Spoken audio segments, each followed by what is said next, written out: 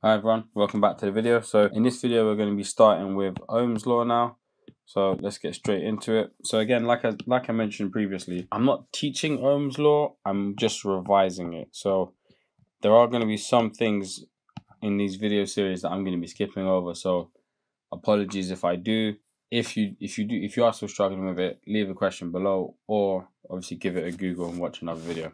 But yeah, so just going to go through and revise. So let's go through first the definition of Ohm's law, which is that so Ohm's law states that the current flowing in a circuit, right, is directly proportional to the applied voltage and, well, okay, so usually the law continues from there. But if you just pause for 1 second here. So the current flowing in the circuit is directly proportional to applied voltage, right? And then so it continues by saying, and is inversely proportional to the resistance, right? Providing, and this is the last part really, providing the temperature remains constant. So at this level, first year electrical engineering, or even second year electrical engineering, when you're talking about like just analyzing circuits, you can kind of just forget this part. Don't worry about this part too much. The thing to remember here is that the current flowing in the circuit is directly proportional to the voltage, right? And it's inversely proportional to the resistance. So let's go through that a little bit more. So let's say we've got here a wire, we've got a resistor, right? So this is the resistor R, right? And then we've got a voltage which goes across that resistor, and we've got a current I which flows through the resistor, right? So voltage across the resistor, current flowing through, the value of the resistor. So Ohm's law is, in this instance, voltage is equal to the current times the resistance, right? So keeping on this, just to explain it. So looking at this example, so voltage across the resistor, so the voltage across this resistor is equal to the current going through the resistor multiplied by the resistor's resistance. Okay, so that is V is equal to I times R. Okay, so the current going through the resistor here is equal to the voltage across it divided by the resistance of the resistor. So the current is equal to the voltage across the resistor divided by the resistor's resistance. Okay, and finally, the value of the resistor can be found, meaning the resistance of the resistor can be found by taking the voltage across it, take that voltage and divide it by the current that flows through the resistor, right? So these are the three equations that you should know and be comfortable with. V equals IR, I equals V divided by R, and R is equal to V divided by I. When you look at this, the way that I always look at it is in terms of algebra. When you look at it in terms of algebra, V equals IR, right? And then if you divided both sides by R, that would give you V divided by R is equal to I. And if you take V equals IR again, and this time you divided both sides by I, that would give you V divided by I is equal to R. And this is exactly what we wrote up here as well. R is equal to V divided by I, and I is equal to V divided by R. So it's just algebra manipulation basically, right? So let's do an example. What we'll do is let's do a resistance example. So let's take a circuit. We've got a battery here, and then we've got a resistor, and back into the battery. So we'll call this R1. We're going to find the resistance value, right? So let's say we've got 10 volts of a 10 volt battery, and let's say we've got a current flowing through the resistor of 0.5 amps. So remember, to find the resistance, R is equal to V divided by I, remember, up here. So what we do is we take the voltage, 10, and divide that by I, which is 0.5. Let's get our calculator up. 10 divided by 0.5, and that gives you a 20 ohm resistor, right? So that means that R1 is equal to 20 ohms. Cool. All right, let's do another one now. Let's do current. So in terms of current, let's take another voltage. We'll do 6 volts this time. All right, and then we've got a resistor Okay, so let's give the resistor 1.2 ohms, a 6-volt battery.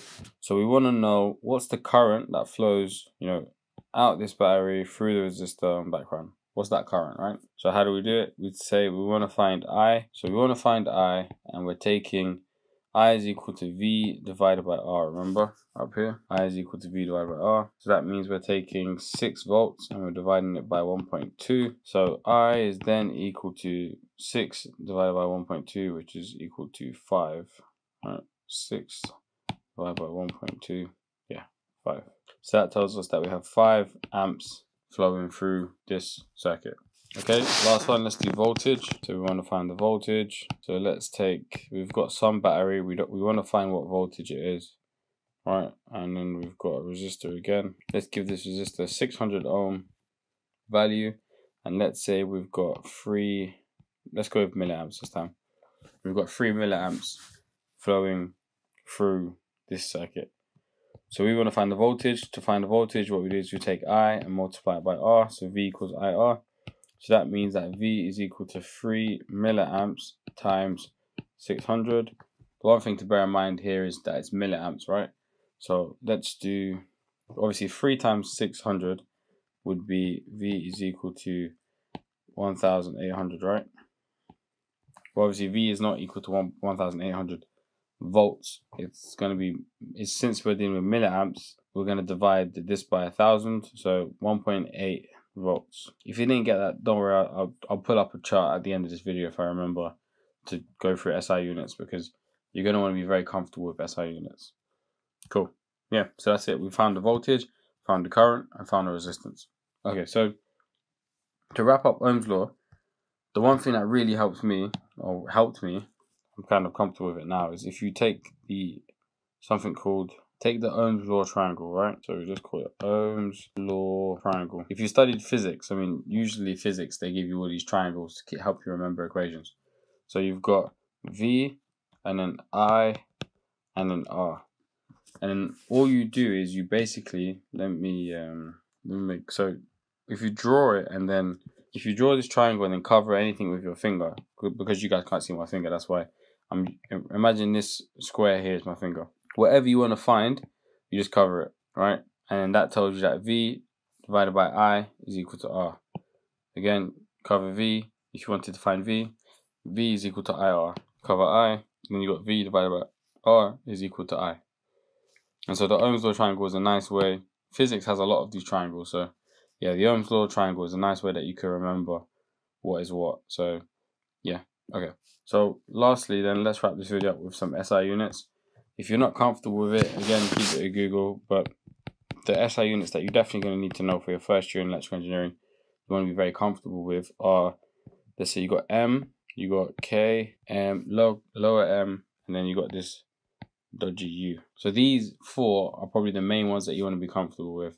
You probably already intuitively know some of them. You just gotten used to it, but let's go through it. So the capital M is for mega, the K you should know is for kilo, the small m is for milli, and the U, the dodgy U, is for micro. Okay, so what do these numbers mean? Mega is whatever it is, whatever value you want, times 10 to the power of 6.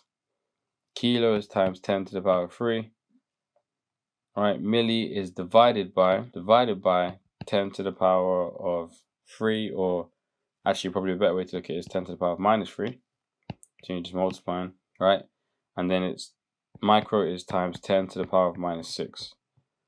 So if you think about the fact that in kind of more simple terms, here you're multiplying by 1 million, right?